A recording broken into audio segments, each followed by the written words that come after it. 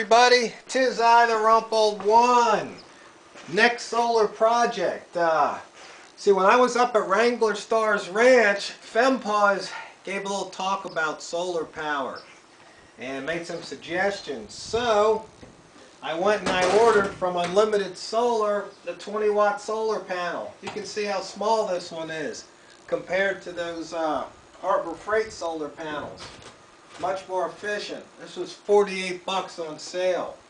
And my good buddy Ralph, he said that the Morningstar controllers are the best controllers. So I got me a Sunsaver 6 here.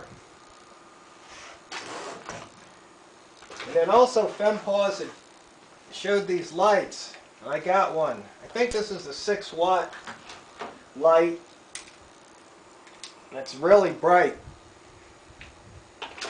And the kit also came with a with some wiring, but the funny thing is that I guess they neglected to tell me to order some more couplings to connect all this stuff.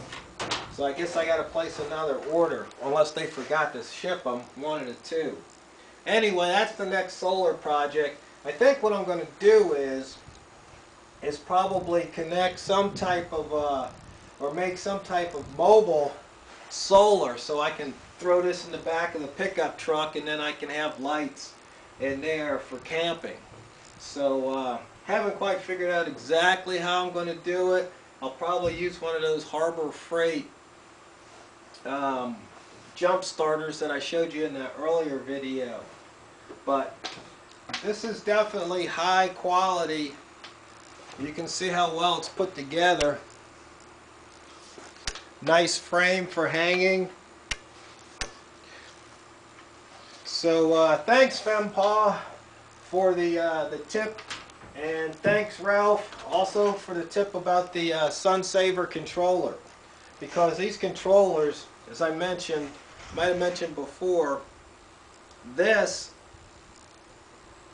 is the key to the system, because this will keep you from overcharging and your battery, and also using up too much battery, because if if the battery cycle is too low, you're just going to toast your battery.